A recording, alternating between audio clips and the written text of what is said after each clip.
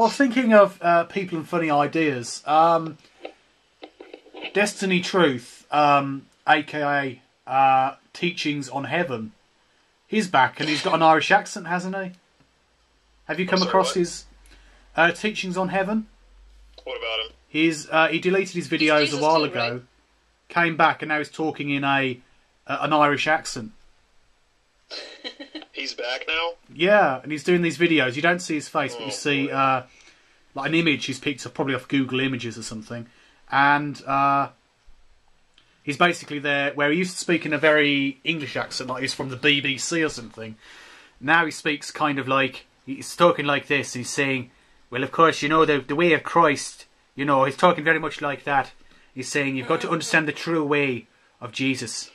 So he's talking in a sort of like fake Irish accent. So I'm slightly worried about him, because he is a bit of a loose cannon, to be entirely fair. He did say he was Jesus too, didn't he? He did. He got his birthday wrong. Yeah. So that was weird.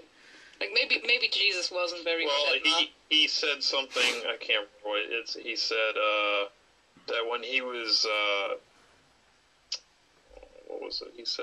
He said something like he was born in 0 BC or something like that. I can't remember exactly. And I had to go and correct him. I was like, you know, there actually is no 0, and the actual date that Christ was born was probably, around 3 or 4 AD. And didn't he also say that's when he died? I cannot remember. But he got some date thing messed up, and I went and corrected. And told him he made it worse. I think I remember that he said, I was born like 2031 years ago or something. So he just edited when I died back then or whatever. Yeah, he was really confused. Definitely. He kept changing it. You'd think if he had been incarnated, he would have kept track of time. Yeah. I mean, you know, when I first came across his videos as Destiny Truth, and he was talking about destiny, I thought, well, he seems to have a lot of weird, like, spiritual beliefs, and I, you know, his choice, his own life.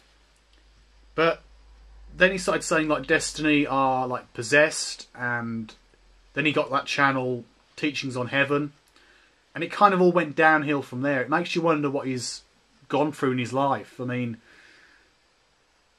he must have gone through some pretty weird stuff, I imagine. Yeah. You know, otherwise... It looked like that guy who played on House MD, that's what I remember. Yeah.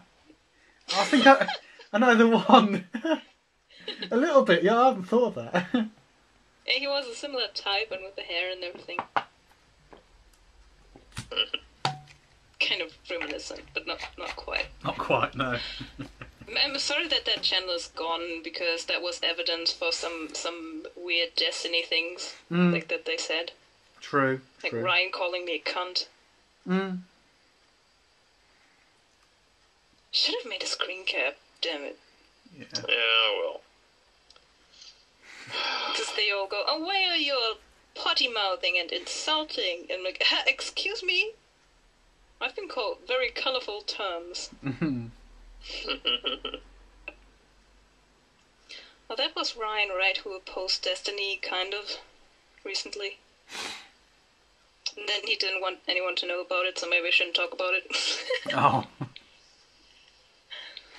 He had that on his blog, problems he has with Destiny, and it was public, but I don't think he knew that.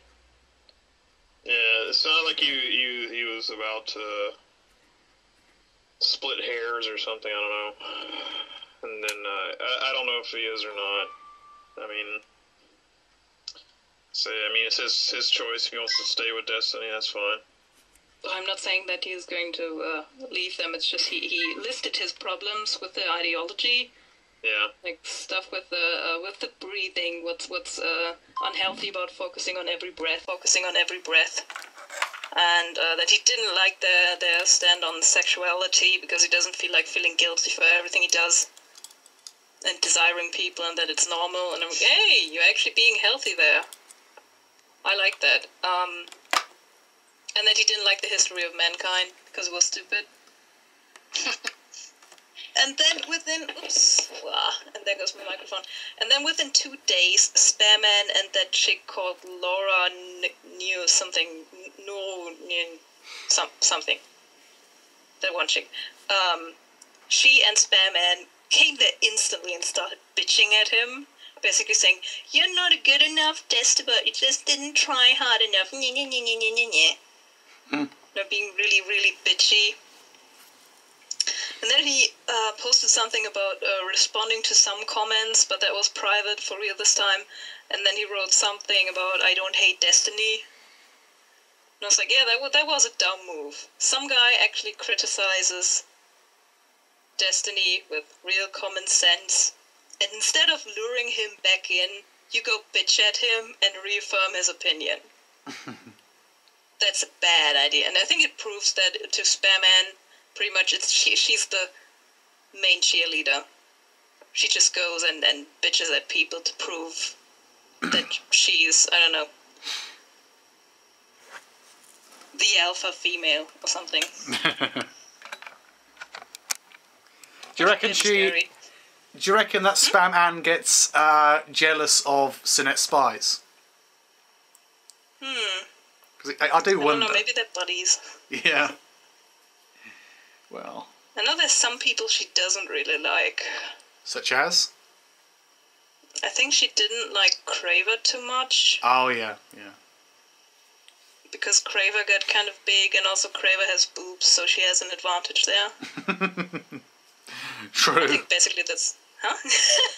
Well, she shoves them into the camera at every opportunity, so she knows how to work those. Yeah, that's how to play the YouTubes. Works with Destiny males too. Very much. I was like, yeah, well, and Spareman can't really compete with that, so she started bitching on a blog about beauty image and breast implants and whatever. I can't remember who the one was. She went to some blog and was like, my breast just grew, hooray. Thanks for sharing. Oh, she's so weird. Yeah. I think they all are, aren't they? They're all very, well, they either start out as being slightly peculiar and become weird, or they just end up being weird from the get-go, from the start. You know? It's like I suppose no one sane would want to be in Destiny anyway, to be entirely fair. They are slightly delusional. Slightly. Slightly. I'm trying to be nice here, yeah? It's like the understatement of the year.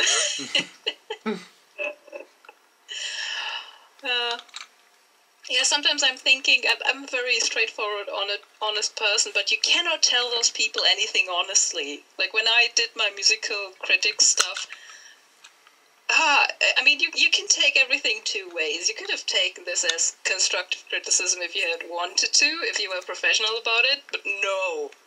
I'm the Antichrist for saying, hey, you know what? Your music piece kind of sucks, and it would help if you tuned your piano every once in a while. That might help. But no. If you say that, you're evil. Yeah. I suppose that's the, well, at least an element of it. I'm not sure what other condition might be more applicable. But we talk about narcissism. The narcissist finds it extremely difficult to take any form of criticism, even constructive criticism. I think we all have a narcissistic element, of course, but it seems to me that these Destonians are just obvious, blatant. Well, narcissists, I mean, I have a certain element to it with myself, and I find it, you know, a bit difficult to talk about, a bit difficult to deal with. But they are so far beyond anything I would be like or have been like. It's totally insane. I mean, the way they act, the way they talk, the way they treat their subscribers, commenters, people who come to them new, it's completely ridiculous. Yeah, it's weird. Yeah. Sometimes when they're really braggy about something, I'm not really, I don't like bragging personally, and they're really braggy about something, and I'm sitting here, I can do that like 10 times better, and I'm not even an asshole about it. what am I supposed to think now? Because I don't even consider myself great at that. And they go like, look, I can draw a line. I'm like, Picasso.